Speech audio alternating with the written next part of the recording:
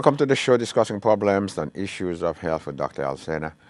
For this segment of the show, I'm going to continue to talk about hypertension. When I left off last week, I was talking about the effect of hypertension on the brain, and I'll continue this discussion in this segment. Worldwide, there are 1.5 billion folks who suffer from hypertension, and every year, 7.5 million people across the world die because of hypertension. It's a very, very, very common problem. In this country, it is said by some statistics that 46,000 folks could be saved every year if blood pressure was controlled properly. Now, that's a major, major problem. There's 76,000 people in this country suffer from hypertension, and that is 76 million. Sorry, 76 million people suffer from hypertension. And in this country, some 67 million folks suffer from what's called pre-hypertension, which may or may not exist, because one has to talk about it in context. Now, how do you go from hypertension with brain disease? Well, as I mentioned in the last couple of shows, when the blood pressure is elevated within the body, a result of that, inside the arteries and different calibers of arteries, arterial, etc., the pressure, of course, becomes elevated as well. And that elevated pressure inside arteries and different sizes of arterioles or whatever, that then affects the first lining inside a blood vessel, what we call the intima. Just the fact that the pressure is elevated inside it, because that's an unnatural situation. That then causes an abnormality to begin to develop in the wall of the first lining of the vessel. Once that occurs, then as blood passes through, naturally blood carries all sorts of debris to get it out of the urine, etc., out of the stool, etc. Those debris, some of them get stuck inside a now no longer smooth part of this blood vessel. Then that traps some of this debris that's passing through, and then one debris piled up out of another, you begin to develop plaque. The plaque then causes the vessel to become narrowed. When the vessel becomes narrowed, in this case we're talking about the brain, it cannot carry blood to that part of the brain where the vessels are effectively, therefore cannot carry oxygen either. And then that situation then can cause one to develop what's called microvascular disease of the brain, meaning multiple little plaques throughout the brain. When that develops, that predisposes an individual to develop a big stroke. You have to understand, every year in this country, some 700,000 people suffer from strokes, and every second of every minute in this country, somebody is having a stroke. Now, okay, so you have the stroke. There are different types of stroke. There's the so-called ischemic stroke. The ischemic stroke is when lack of oxygen to the part of the brain results in a stroke. Then you have the hemorrhagic stroke. The hemorrhagic stroke, which is whereby the pressure is so high inside the blood vessels, and the blood vessels is no longer as strong as they used to be because of the plaques that inside them. So the tensile strength of the vessel now becomes abnormal. That then can cause the vessel to rupture. And the rupturing of the vessel can lead to what's called an acute hemorrhagic stroke, bleeding into the brain. Then there's a third form of stroke that can occur. That's the so-called embolic stroke. That is to say, something happened to the heart, the part of the heart we call the atrium. Something happened to the heart becomes abnormal. That then affects the atrium. The atrium is supposed to be contract like this all the time as the blood passes through it. Once the atrium becomes abnormal, it begins to fibrillate. Now, if the atrium was fibrillating all the time, that's bad because it can cause a rapid rate of the heart that can create a problem. But that's not going to affect you if it's just fibrillating like this, and then the ventricular rate is normal. That's nothing bad is going to happen to you. However, when the atrium is doing this, the blood inside it sits there, becomes stagnant. The stagnation of the blood as it sits inside the atrium causes little clots to develop. And the little clot that develop because the inside is stagnant blood, it sits there. And every now and again, instead of the atrium continuing to do that, intermittently the atrium contracts. As the atrium is contracting, it shoots those little clot that was sitting there toward the brain. You develop an embolic stroke. There's all sorts of other ways you can have an embolic stroke having nothing to do with blood pressure. I'm fully aware of that. But I'm talking about blood pressure, in this case affecting the heart, which I'll be talking about next, that can cause that to happen. So now you have the three types, the most common types of stroke that develop. And all this as a result of blood pressure. Now you have to understand, blood pressure by itself is bad enough. When you have a combination of blood pressure, high cholesterol, diabetes mellitus, and obesity, all these things can cause someone to have a stroke as well. And first of all, you cannot be obese and be healthy.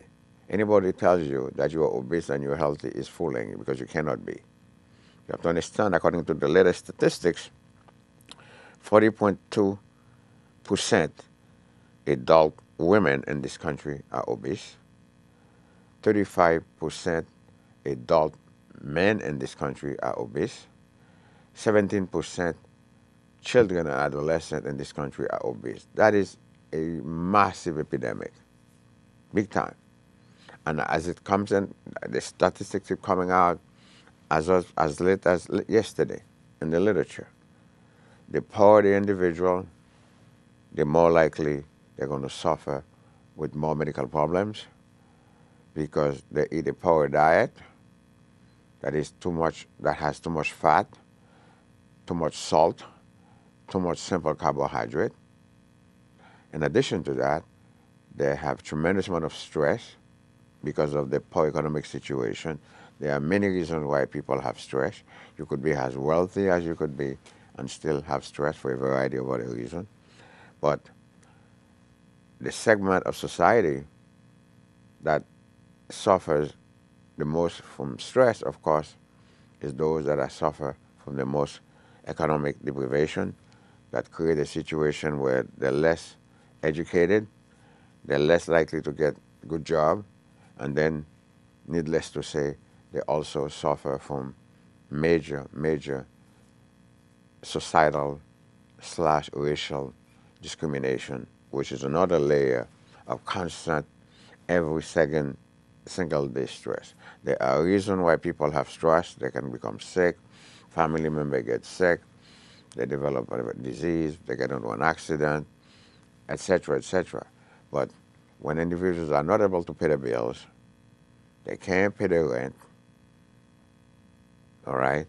They can't eat proper food because they don't have the money to pay for high quality food. They're forced to eat all this fast food. Now, fast foods are fine so long as you eat it with moderation. But when you're eating it as your main way of eating, then you get yourself into trouble. The poorer the community, the more you have large numbers of shops and little restaurants that sell unhealthy food, because that's how they make money. And some of these unhealthy places, of course, are owned by super rich corporations as well. They dump them into the black community. I'm not naming anybody particular entity or brand of food because I don't want to say anything that might be construed to be negative about people's product. This is not my intention, because this is the United States of America. This is a capitalistic situation, community, and I'm a capitalist. Everybody have to make a living. As long as they're making a living legitimately, it is up to the consumer not to buy the product, and it's up to them to try to sell the product in order to make money. That's part of what we are. This is America, and I'm all for that, except that, unfortunately, the least educated the individual is, the more likely that individual is going to get sicker, and frankly suffer more because of health issues and die earlier at a younger age. That's it. That is, you don't have to be a genius to figure that out. So while poverty is not something for somebody to be ashamed of, because I was so poor that it could make you cry by just knowing, if I were to describe to you what I went through. And so I know what poverty is. I know what hunger is because I suffered through it. A lot of the stuff that I talk about in the show, that is stuff that I experienced myself.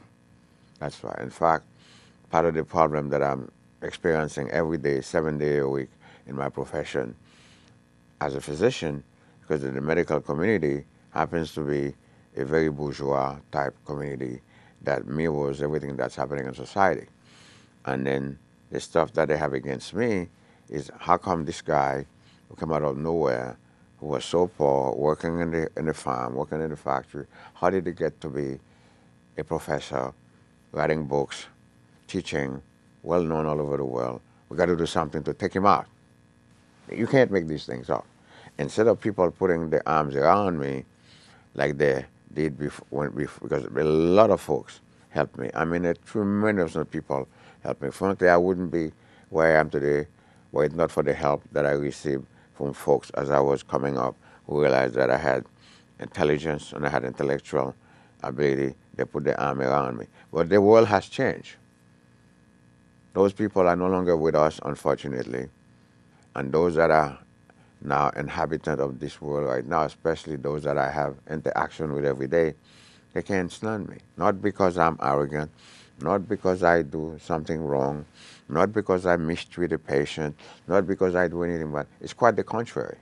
Because I spend my entire day, 7 days a week as I practice, fighting on behalf of patients. They can't stand that.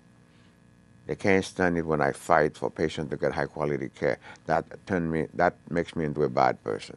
Okay, so if you think I'm a bad person, just leave me alone, let me be. That's not going to happen.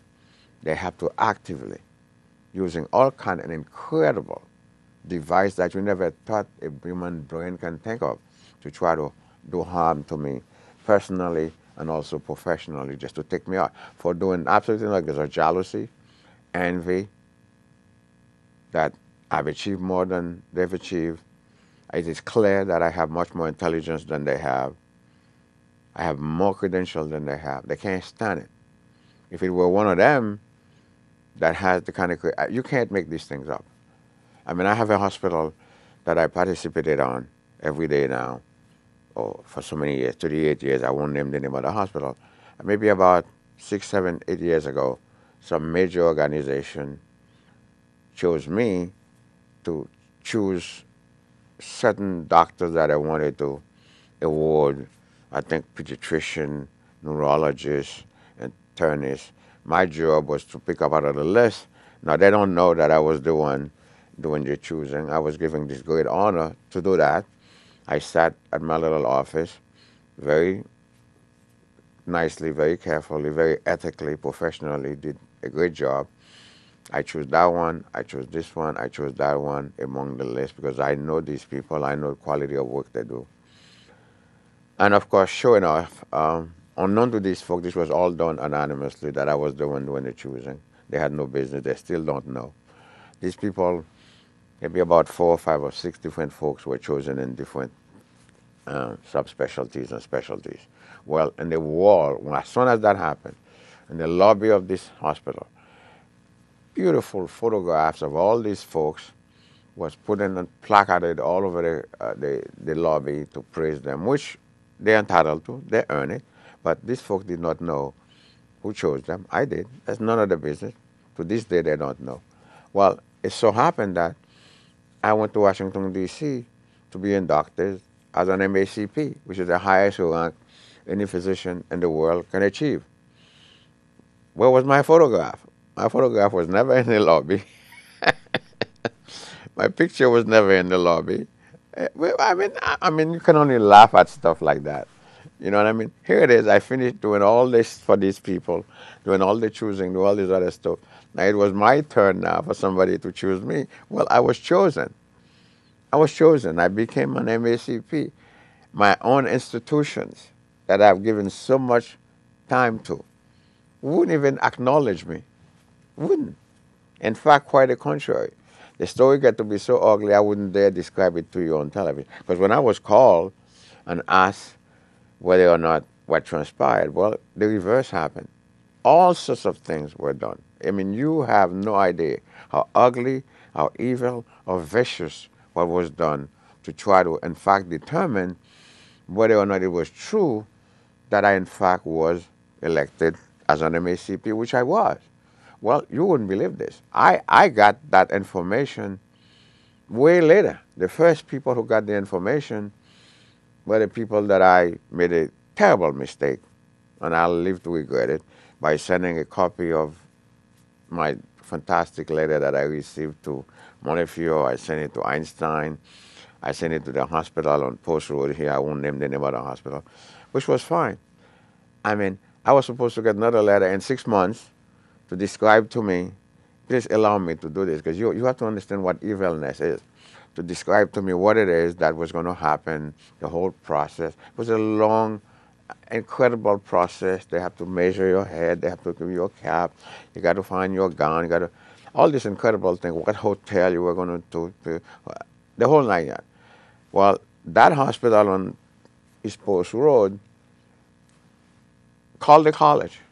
Call the college. You can't make the, first of all, to verify that it was true that I was elected as an M.A.C.P. The next thing I know, I'm getting a phone call from that administration telling me everything that's going to happen 6 months from now. Okay, no big deal. The rest is so ugly, I can't tell it to you. You can figure it out. So it wasn't for a good reason that the college in Philadelphia was called to find out if it was true or not, that I got a letter. A letter was signed. I gave him a copy of it. It was from one of the ugliest, most evil, vicious thing you could think of. So 2 weeks before I was supposed to go to Washington, D.C. to be inducted, I won't even tell you what happened. But I survived everything. So I went ahead and came back and did my thing in Washington, D.C. with my kids. As I'm sitting here, I'm still waiting for a phone call from that administration to congratulate me. That is 2008. How many years is now? We are now, that's 8 years later. I'm still waiting for a phone call to congratulate me. I just wanted to give you an idea. And this is a hospital who was a very good hospital, excellent hospital, but they're into incredible public relations. And one of the staff member, hospital was created in the 1800s. The first time in its history they have a physician who's holding 2 full professorships to treat patients every day, who has a mastership in his pocket, and then every single day, 7 days a week, I'm treated like you wouldn't believe it. You wouldn't believe it, okay? So I just want you to know that you got bad folks out there. I couldn't care less because I have a TV show and I'm not saying anything negative. I'm just sharing with you some of my experience that I'm dealing with every day, okay? Every day. They put people in charge of me who are not smart enough to carry this book for me, and yet they're in charge, okay? You can't make these things up. So getting back then to hypertension and its effects on the brain and stress on the, well, stress is terrible. And black folks like me suffer from stress more than anyone else. Because of all the people in the world that are the most hated in America, the black man in particular is hated the most. The reason, I happen to know it, but I won't tell it to you. Not because the black man has done anything illegal or immoral. The rest, you could figure it out. It's been going on since the time of slavery. And I know it very well because I'm a researcher. I wouldn't dare say it on TV, but I think I may have mentioned it somewhere in some book. And if I haven't, I guarantee you, before I die, I will. Okay? So stress is bad. So you have to be able to cope with it, because otherwise it affects your brain, because it affects your blood pressure, causing the blood pressure to go up. Yes, the more stress you are under, the more adrenaline you are secreting. The more adrenaline you secrete, the higher your pulse rate, the higher your blood pressure, and of course, you wind up with stroke. I have 35-year-old, 30-year-old, 40-year-old black men and women in my practice over the years who have stroke for no reason, not any congenital problem, because of stress, poverty, and the torture they're going through every day. It's not physical torture with somebody beating you, but they're doing stuff to you that is so ugly, so evil, so vicious that you have to be strong to handle. But I am strong, and I have handled it. Okay? So the brain then has to be evaluated by doing the physical exam for the brain, the neurological exam. You may not need the help of a neurologist to help you to make the proper diagnosis. And then you proceed to do the best test available to evaluate the brain, of course, is an MRI. In particular, if you do it with contrast, it evaluates the entire brain for you. Also, when you're talking about the brain, you must also remember the carotid arteries. That's the artery that carries blood from either side of the brain, either side here to the brain. They can also develop plaques, and they often do, because if they're occluded, you can also have a stroke because of that. And then the next question is, what do you do to prevent the stroke? Well, you control the blood pressure. You try to take a baby aspirin every day if you're not contraindicated to it. You got to be very careful. You just don't go and take aspirin on your own. Your physician has to clear you for that, because there are many underlying conditions, such as von Willebrand disease, which is the most common bleeding abnormality in the world, and you can't have von Willebrand and take aspirin, so it's up to you and your doctor to figure out if you have it or not. There are ways of telling. 25% of folks who develop hemophilia A do so spontaneously during lifetime. Those things you have to know about so you don't start popping aspirin. And if you could have an ulcer, and if you have symptom of it, you have to be cleared by your physician before you could take aspirin, because aspirin is a fantastic medication. I take a baby aspirin myself every morning, and it's very, very important. It decreases not only the incidence of heart problems, stroke, and also colon cancer, etc. There's a beautiful article in the Annal of Internal Medicine this week that describes all the conditions that are associated with ingestion of aspirin, and it is all positive. You ought to take a look at it. It's on the internet. The whole chapter, there's a task force that tell you the truth about what aspirin does, why it prevents colon cancer, why it prevents the heart problem, why it prevents the stroke, etc. Aspirin is just, as far as I'm concerned, the singular most important medication ever created, period. So now that you do that, then of course you do the best you can. Try to eat a diet that is less rich in simple carbohydrate. Complex carbohydrates are fine. Simple carbohydrates are all bad. And everything that's contains simple sugar is bad. Everything that's contains complex carbohydrates, such as pasta, brown bread.